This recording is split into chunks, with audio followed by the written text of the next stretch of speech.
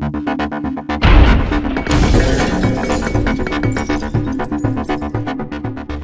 Tamara Holder, and this is Sports Court. Does the NFL have a painkiller problem? The DEA is reportedly investigating into painkiller use in the locker room, and this comes on the heels of a pending class action lawsuit filed by more than 1,000 retired players who accuse the NFL of giving them prescription drugs all the time without knowing the long-term risks. With me in studio is attorney Domenic Romano to talk about this possible lawsuit or criminal investigation. Yes. So the DEA is investigating. The DEA is a criminal agency. Who are they going to go after? Are they going to go after coaches, trainers? What's going on here? Presumably, that's what's going to happen. That is the usual upshot of an investigation like this. The team's key personnel, some certain doctors that were writing prescriptions for this stuff in bulk, it seems. We have, players being handed, according to reports, drugs in envelopes, not even with warnings on them, and breaking into medicine cabinets and just having at it in terms of medication. And it seems kind of like this Anna Nicole Smith, Michael Jackson issue where doctors are just giving these players pain medication. But the difference is that they have to perform on the field. So do you think that maybe some of these injuries are related to their addiction to pain meds? The evidence seems to point in that direction. I mean, you have 1,300 players, according to the attorneys, coming forward and talking about various ailments, various problems. One player played with a broken foot for a substantial portion of the season, suffered permanent nerve damage to his feet. Another player playing with a broken leg.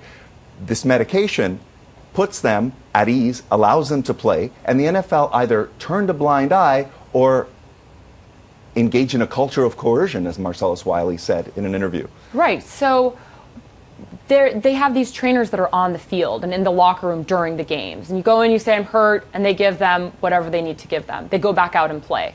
And should there be an independent doctor or trainer that's hired by the NFL? How do you fix this? Well, you would think so. The NFL, as we know, is a highly centralized league and exercises a great amount of control. And typically, players are trained from a very young age to put team above self, right? So on one hand, they want to go out there and play the game at all costs. If they're breathing, they want to play. But it's up to the teams and the medical professionals to put controls in place and cautions in place and at least warn them. The problems that are coming to the fore is that these players weren't warned about the addictive qualities. What about individual responsibility? We're talking about these concussion lawsuits. We're talking about pain addiction lawsuits, painkiller lawsuits.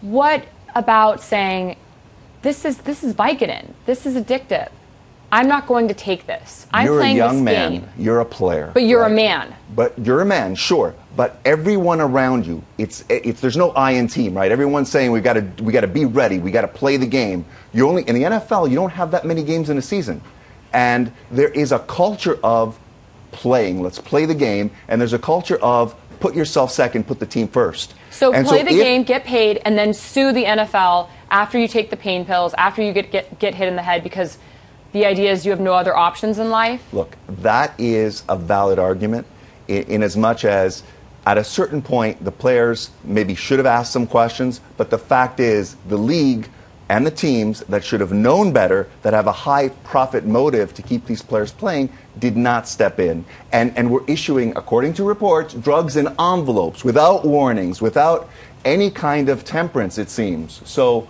look, what's going to get a team or a league, a sports league in this case, a large business to change its practice? Maybe some intervention.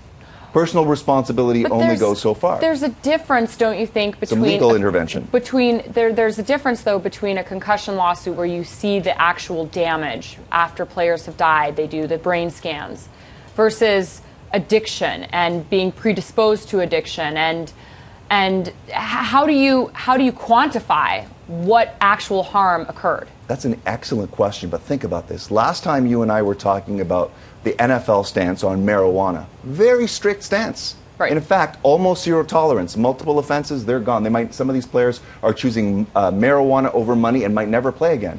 But when it came to prescription drugs, as recently as a few years ago, have at it. Right. There's something wrong with that, and there's something deeply inconsistent with that. It's like Pez, which we're going to have after the show. Thank you so much for watching Sports Court, and we are adjourned. Have a good day.